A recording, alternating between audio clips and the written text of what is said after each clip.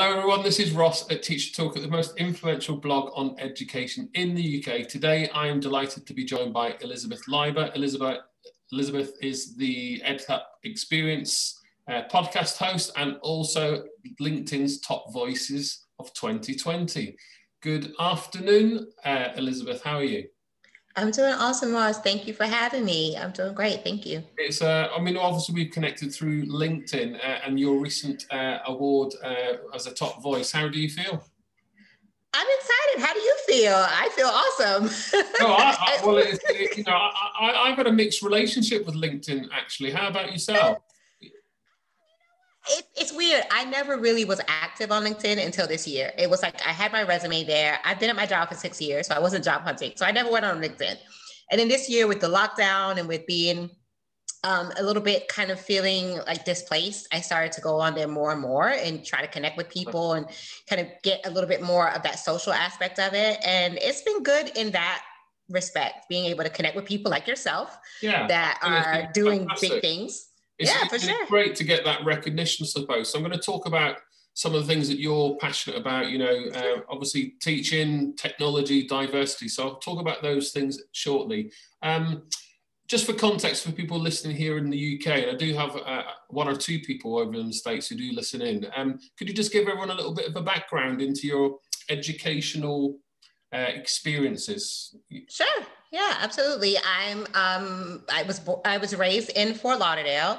I actually have lived here since I was 12. I'm actually from the UK. So I was born in London, in Southeast London. My family is from the Caribbean. They're Jamaican, and they actually went to UK when they were teenagers, met, fell in love, and had me and my brothers, and decided to move to Florida when they were like I was 12, so they were probably like in their 30s, early 40s. And then they just felt as though they just wanted to do something different. My grandmother was living here and we came here. We were all raised here. So I went to University of Florida. I went there on a full journalism scholarship. I wanted to be a writer.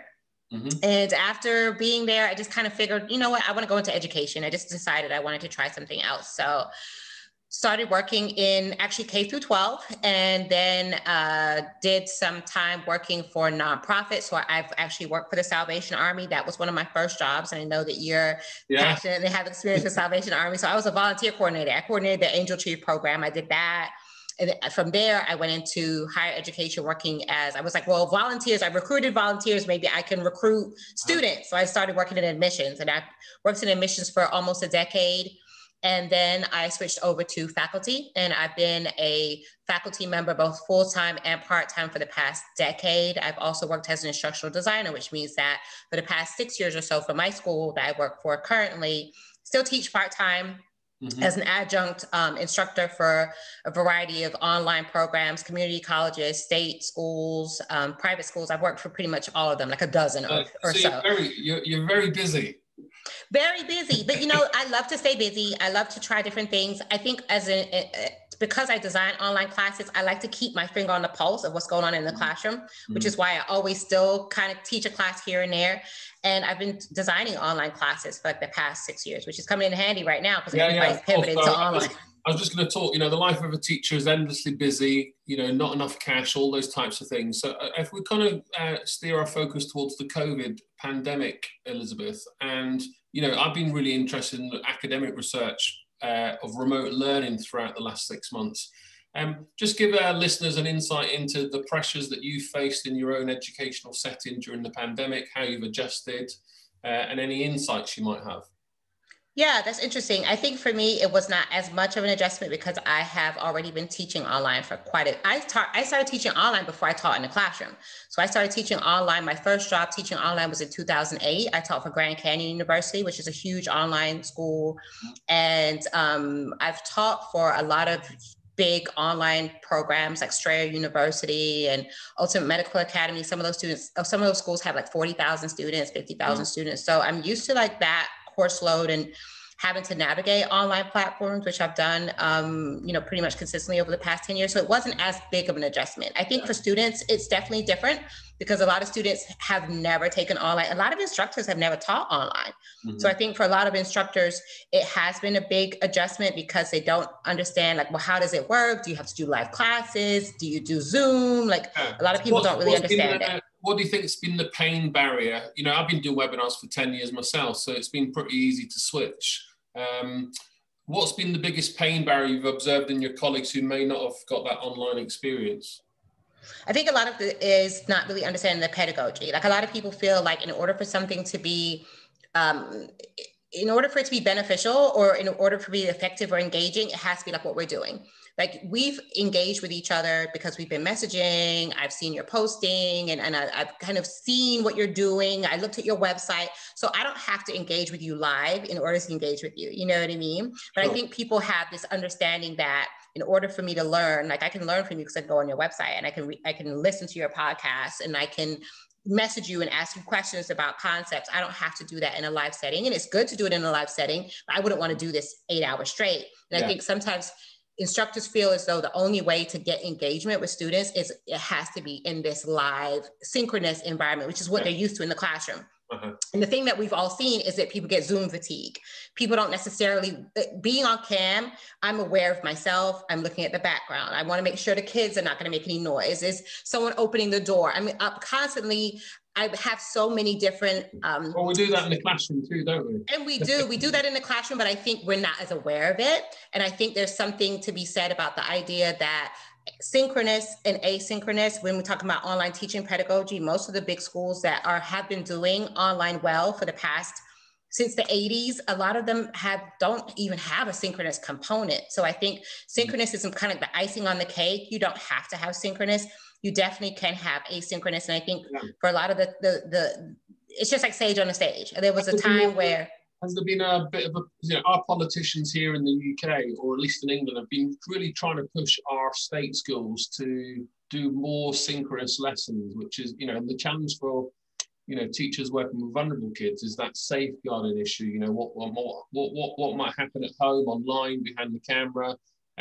Is there someone there to support a 5-year-old or a vulnerable 16-year-old? Is there much pressure on teachers over in the US to do that type of stuff?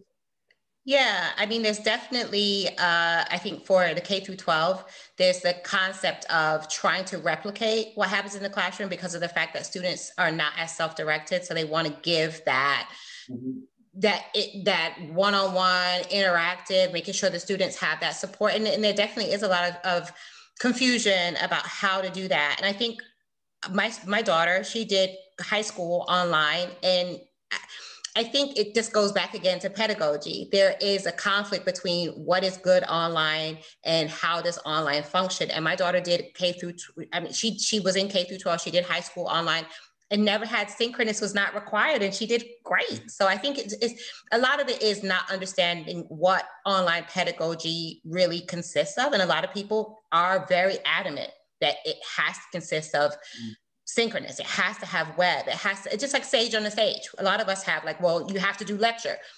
It doesn't have to be lecture. You can walk in a classroom and just do groups. And I've done that for most of my career. And a lot of people are like, oh my gosh, the heresy. How can you not have lecture? You have to stand up there and blurt out information and then do a test.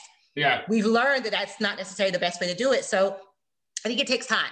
You have to, like I said, my daughter did high school very successfully. I had great relationships with her instructors. I talked to her teachers once a week, and never did she have live sessions. So I think a lot of this is people have to wrap their mind around online learning is different from face-to-face. And even face-to-face has evolved over time. So we have to really be... A bit of a balance and an adjustment. And what tips would you give for... I'm hoping there are no dinosaurs left and we're all pretty much up to speed with Zoom and Teams and Google Classroom. But any insights or what would be your top tips for people still reluctant? Because I'm sure there's one or two that still haven't quite adjusted. I think you have to just wrap your mind around the idea of just trying different stuff. Be creative. Just the same way we do in a face-to-face classroom. There was a time when people observed my class, they were like, you know what, instead of just lecturing and just like standing there, why don't you just get them, like say something and give them like a little overview and then let them teach the lesson. I'm like, no, I can't do that. I have to be in control. So we have to get safe with the idea that you can be vulnerable. I think my biggest thing that I've used over the past 10 years when it comes to online is discussion board. Discussion board is just like how in LinkedIn we've connected and we've talked. And in a normal setting, I might not come up to you and be like, hey, Ross, what's up? Let's talk about online learning and let's have a discussion. But we feel totally comfortable with messaging each other on LinkedIn and being like, hey, let's talk. Let's kind of vibe about this whole online thing. So it's the same thing. I've had the most great relationships with students in an online environment because you put a question out there, post it, just like on LinkedIn, you post a question and then let everybody jump in and talk about it. And sometimes people don't do that in real life. In the classroom, students are hesitant. These are digital natives. A lot of these young students, they're digital natives, like we talked about our kids. My son lives on his tablet. So they're used to interacting in online. They do Minecraft, they do Roblox. They're used to that. So you're a big fan of new technology, aren't you? So could you give our listeners a kind of synopsis of your passions, your kind of day-to-day work in that particular field?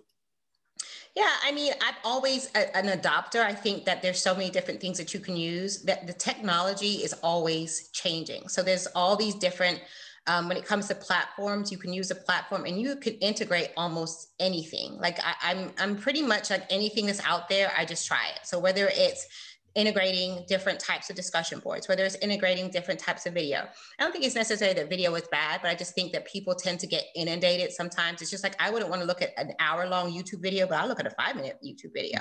So I think we have to just be aware that all these different technologies, try them and see what works and see what students respond to. I think sometimes we are like, well, this is what works and this is what worked for me, so this is what it's going to be. And students are different and students are adaptable. So there's all these different technologies that are out there. There's all these different discussion board technologies. There's all these different interactive technologies. But honestly, just from being in the classroom, students are not as into the technology as into relationship building. It's just like me and you, right? Like if we can use whatever technology that we want, but at the end of the day, if we don't have a vibe and I don't develop a connection with you. Hearing that word relationships, every conversation I have at the moment. And I think, regardless of doing it online, we do work in a relationships-based education. Just kind of putting you in the corner for technology, what are your kind of go-to tools that you are regularly using today on your phone or on your desktop? That's the thing. People do that all the time. I literally have people that are pin me down. They're like, what do you use? And I'm like, it really depends on the platform, because I'm literally like bare bones when it comes to, I love technology, but when it comes to teaching students, I don't think there's any one technology, because when it comes to platforms for us, a lot of times we'll use like a Blackboard, or we'll use whatever the LMS is, the platform that we use. And a lot of times it'll have integrated into it like a Collaborate, where you use video like this and it has a chat. I'm like, when it comes to students and interacting, I don't really think it's necessary about the technology itself. It's about how you utilize. And you could, I tell my students sometimes, don't even contact me on the platform. Send me an email or text me. Like my students love, they could text me at like midnight and I'll respond. Cause I'm like, I'm awake. Why wouldn't I respond, right? And that might not be the same in the K through 12, because obviously it's young kids or whatever the case may be. But the fact of the matter still is, it's all about relationship building. So if you have parents that you're dealing with or students that you are dealing with, and you're saying, I have an open door policy and I have the ability to be able to connect with you. When my daughter took classes online, I appreciate it, but the instructors would text me and say, this is where your daughter's at and this is what she's missing. I didn't care about the technology. And I think sometimes as educators, we're like, oh, what's the next technology? What can I use? The academic in me, my question was poorly framed, I suppose. Context is, what age, what subject, what activity, how long for. So I guess context is key. What works in a particular environment. And if I just shift towards diversity, Elizabeth, I just want to talk about the George Floyd incident that happened, which has rocked and shaped many of us around the world. Can I just ask you for your thoughts on the mood over in the States? It's been really different, that race is a huge issue here in America, and the context here is a little bit different than it would be probably elsewhere in the world, but it's an issue all over, I think, all over the globe. Here, a lot of people just feel as though we have to kind of rip the covers off of it. And it's always something that's kind of like a subtext of race is an issue, but it's very taboo to really talk about it and really put a spotlight on it. And I think for education too, we know that there are a lot of disparities when it comes to race. And if we don't talk about those disparities, then we're not going to be able to improve and make it a better environment for our students. We have to have more teachers that are able to relate to the students in the classroom. So the only way to do that is to focus on how do we increase the representation of marginalized students? How do we increase the faculty that look like the students in the classroom? Students are getting more and more diverse. Here in the States, we have, we went through 2008 with a huge economic decline. So we have less and less students that are from the dominant culture, and more of our students are going to be students that are from more diverse backgrounds. So how do we handle that in the classroom? And how do we make sure that the faculty and administration and those that the students see are representative of them so that we can be more effective for them? My mind's been ticking over as you've been talking away. Although it's my own memory, I have very few recollections of discussing race in my probably my entire education until maybe university. And then obviously as a teacher, it helped my own understanding. And then throughout the last 30 years in the classroom, being really good to see, I'll talk here from a British perspective, I suppose, it being a bit more of a prevalent and important discussion in assemblies, lessons, etc., etc. Where is that, in your context, in your college, how often is it just left to maybe anecdotal conversations, or is there a specific part of your curriculum where it's consciously discussed in an environment where students learn how to have very healthy discussions on race? It's not discussed, and that's really a part of the problem. And that's why people are so frustrated and people have taken to the streets, because of the fact that race is something that is kind of taken as, well, it's just like, okay, I'm a woman, I'm Black, and there's nothing to talk about. And we all know, those of us that live in this culture, that that's simply not true. And I've seen that in K through 12 as well as in higher ed, that it's definitely something that's not talked about. It's not really a part of the curriculum. When I went to university, I went to University of Florida, I think I had like one African-American studies class, and it wasn't required. So it's definitely not something that is a part of the standing curriculum. And like you said, it's something that a lot of times you don't discuss necessarily until you go to college, and then it's your choice if it's something that you want to take a class on that, but it will be an elective. So that's a part of what the discussions have been. How do we teach students in K through 12? How are we more responsive in making sure that we address history and accurately address history? We're coming up on Thanksgiving. What do we talk about when we talk about Indigenous people and their history of this in this country? And typically I worked on the Seminole Reservation for a few years. And I lived right 20 minutes away from the reservation and didn't know anything about that culture because I just wasn't taught that. So there's definitely a lot of work to be done. I apologize, this is probably a big question, but what would be your recommendation? And I know in America, you're subdivided into states, and then there's sub-states within states, etc. But if we could make a start to get racism just put into the curriculum, and at least then maybe inform pedagogy, are there any things that you're aware of that's already happening, or would you have some recommendations for policymakers? Yeah, I mean, there's been a lot of talk, and I think a lot of it is grassroots. A lot of it is coming from the students that are demanding now that districts be more responsive. There definitely isn't like a state level curriculum. Each a national curriculum. Each state is responsible, and then, like you said, each county or each school district is responsible for kind of making sure that the curriculum is disseminated to the students. So I think it's going to really take students and parents being more vocal. If the states realize that this is something that is necessary and the students are speaking out, and that's what I've seen a lot of groundswell in these grassroots efforts where students are saying, hey, you have to teach us this stuff. We don't know any of this stuff. And we want to make sure that we're aware of what's happening and how to be more responsive to it as students and as future leaders, right? Yeah, absolutely. Now, I'm sure you discuss racism and many other things on your podcast. Could you tell listeners about your EdUp Experience podcast?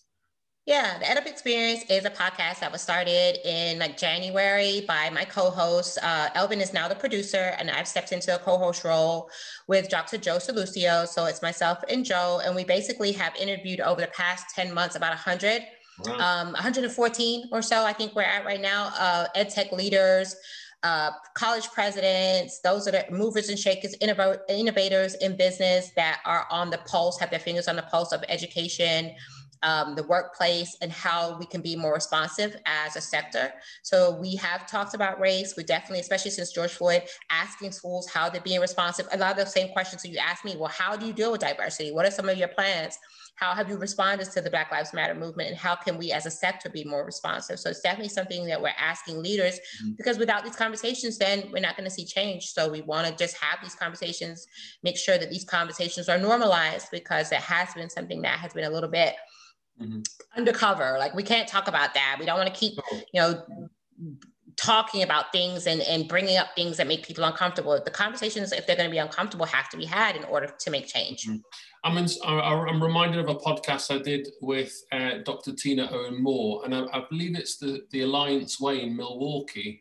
I understand it was the first bully-free school in America, and she said when people take time to understand one another, there is less opportunity to do harm. And we mentioned about relationships and, us connecting on LinkedIn, and yourself and your podcast making that online connection that's led to a podcast. So, thinking about online world and, kids growing up with technology, we mentioned earlier, what's your thoughts on, the social media epoch? It's everywhere, and everywhere you go, it's online, it's quicker, it's faster, you can see virality videos, all sorts of things. What are your thoughts on this social media revolution that we're living in? I love social media. I'm like a true digital native. I had a MySpace page. I've always been like an early adopter when it comes to technology. That's why I'm not really set on one type of technology, because I think technology changes so much that we just have to use whatever, grab whatever you have and bring your own personality to it, right? So I love the idea of utilizing technology. And I think that as a adopter of technology, that's why I don't invest myself in technology. Like, Facebook was like the popping thing for like a few years. And now it's like people are like, oh, Facebook, only my grandmother's, only my mom is on Facebook. So I don't really get invested in technology. It was MySpace. Facebook too, if I'm honest. Right, exactly, right. So I don't really get invested in technology, because I think at the core of the technology is going to be the relationship building skill. Like, we want to be making sure that even if I'm texting you, I'm going to be able to develop a relationship with you. So I don't want to get reliant on it has to be this type of tool app that I'm using. Now, these digital natives, they're not even using like Facebook. They're using TikTok. They're using whatever's new. That's what they jump on. And if we get invested, I think for us older people, we tend to say, well, this is the technology you have to have. And then if you don't have it, then what are you going to do? Because they're not using Facebook. A lot of them are getting away from Instagram. You created a TikTok account, Elizabeth? Oh, you already know. Of course I did. I've not seen it. I'm not checking it out, so I'll take a look. You gotta check it out. I'm dancing on there and everything, because you know what? Anything that's new, I will use it. And then when it gets, like, I have Snapchat, but when it's not popping anymore, I just stop using it. So I think we have to get in that mindset, just like what the kids do. I've tried the Snapchat. I gave up. I've done about 7 videos on TikTok, and my fear is I've spread myself too thin, and it becomes a bit of a workload issue. Do you feel the same? I don't know, because you know what? I still have to rely on, like, I always have my tried and true. So a lot of those are just more like icing on the cake. Like, if I want to connect with my students, a lot of times it's like, okay, we have the platform and we can have discussion in there. If you really need to contact me, you can text me. And all that other stuff is just like fun. So it's almost like I don't really look at it like I'm spreading myself too thin. It's almost like LinkedIn or IG or any other technology. I'm just using them, and it's just like a vehicle. It's not necessarily something that I'm gonna use to the point where it gets overwhelming. Now, Liz, we've passed my 20-minute barrier quite some margin when we get lost in our discussions, or my fault really. And so I'm now going to throw loads of quick fire questions at you, and my hope is that I can catch you off guard, but we'll see how we go. So no pausing and hesitating. Okay. So we'll start off easy. If I visited Fort Lauderdale for 24 hours, where would you take me? I would take you to Las Olas. Las Olas is like the downtown Fort Lauderdale. So it's like the place that you go. It's like on the water. There's like bars down there. Ooh, can I say that? You might have an adult beverage or two, walk around, and it's really laid back. It's not like South Beach, which is super hyper and it's like so much going on. It's a little bit like South Beach 2.0. So that's where I would take you. Okay, thank you. If I deleted all your apps on your phone, which one would you like to keep on it? I would have to see Instagram. I don't care about anything else. Like you could say Facebook, you could say, I should say LinkedIn, but like I use Instagram. I use Instagram like literally every day of my life. Like I cannot almost live without Instagram. So I would have to say Instagram, and then maybe LinkedIn would be like my second. Fond memories of the Salvation Army, myself included. What would be, in terms of your experience with the Salvation Army, your recommendations for people that aren't aware of it in terms of the work that they do? I love Salvation Army. It was like one of my first jobs out of college, and I love their Angel Tree program. I love the fact that they really focus on, at the holidays, how to make sure that children are not without. And also they do a lot with addiction and making sure that people have a safe place to go if they are recovering from addiction, because that's been stigmatized a lot in society. So they definitely do so much good work with the homeless and so much good work with trying to make sure that they create spaces that are safe. And sometimes people don't really have insurance or don't really have the ability to go out there and get some of those services. So they provide really a safe haven. I love their mission and everything that they do. I'm like a real big fan, actually. I was so happy to see that you are affiliated or knew about them.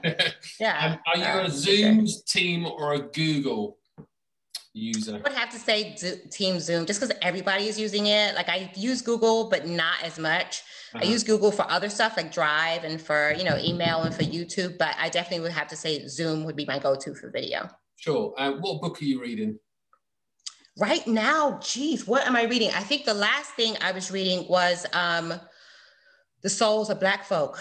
I'm reading that again by W.E.B. Du Bois. A lot of people have been talking about race, and I'm starting to get into Ibram Kendi, how to be an anti-racist, but I feel as though W.E.B. Du Bois is a foundation of everything when it comes to anti-racism, like the whole idea of double consciousness, the whole idea of how Black people feel in America and how they are perceived in America. So I'm actually rereading The Souls of Black Folk right now. One of my favorite books is, I'm forgetting her name now, it will come back to me, Why I'm No Longer Talking to White People About Race. Totally blew my mind. Really, really powerful book. I'll send you the link. Yes, please do. What's on your desk today? What's your current project?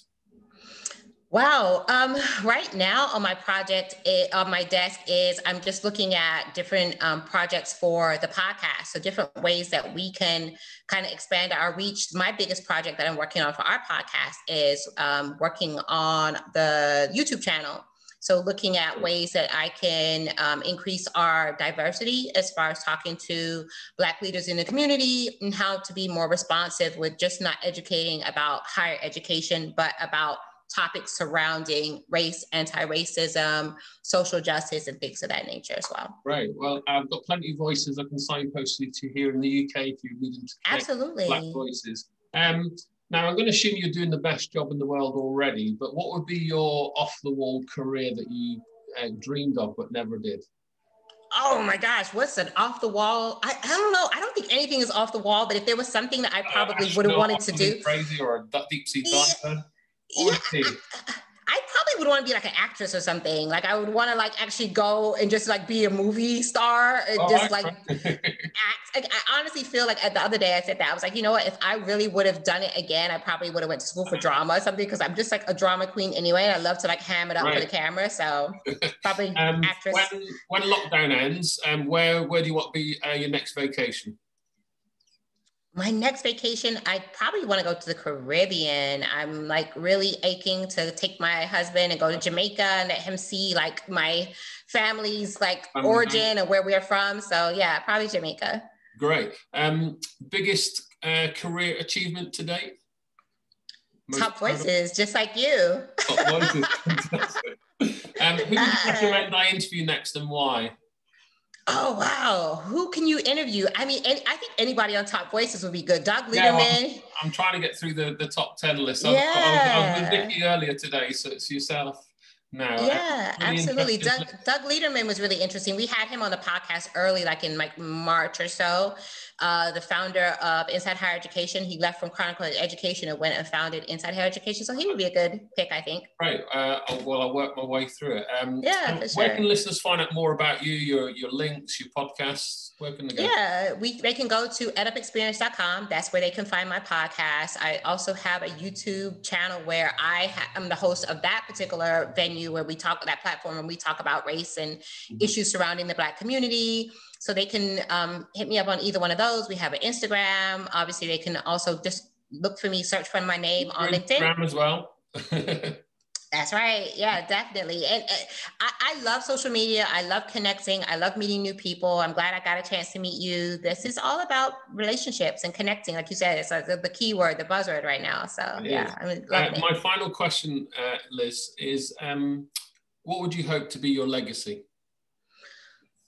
If I could have a legacy, I think that it has become has always been educating and making sure that I provide a better way forward for my students, but also in terms of race in America, helping to raise my voice to help people to understand how we need to come together to make this country a better place. And a lot of that has to do with inequity and how we can adjust and make changes and grow and evolve from where we are and be better. That's really the bottom line. How can we be better?